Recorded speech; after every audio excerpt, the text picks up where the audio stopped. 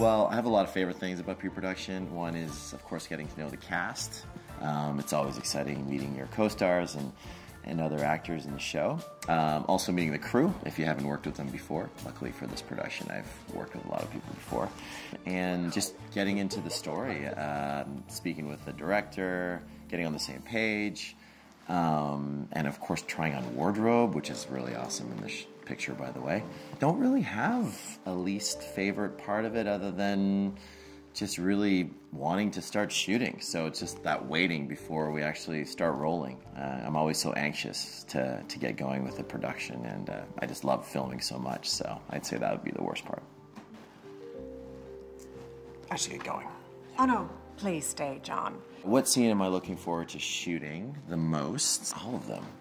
I really like the whole story. It's fun to actually shoot the first scene of the show. That's when I get introduced to Jane. Jane Da Silva? Oh, well, that depends on who's asking. I think it's going to be kind of fun because she's getting ready to perform in Paris, and I'm the American who comes in to meet her and tell her some news. So I'm kind of excited about that one. Yeah. If the case is closed, then why are there so many unanswered questions? Well, it looks like the detectives found so much evidence pointing in one direction that it led everyone to draw the same conclusions. A good murder mystery always has to have a good mystery, right?